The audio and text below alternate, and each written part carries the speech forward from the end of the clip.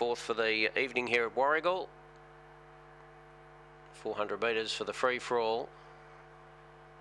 And we're just about set. There's the green light, ready to go for the fourth race. Set for a start. Racing, Apache Flame came out okay. Showing good pace was Gold Rush Rose. Going up on the outside, Wiona Gina. Then on the inside, El Mappa Barisha.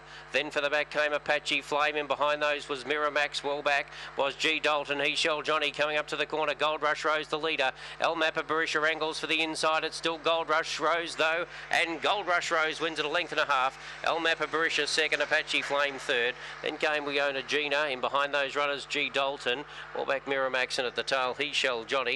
And the race time is 22 and 62.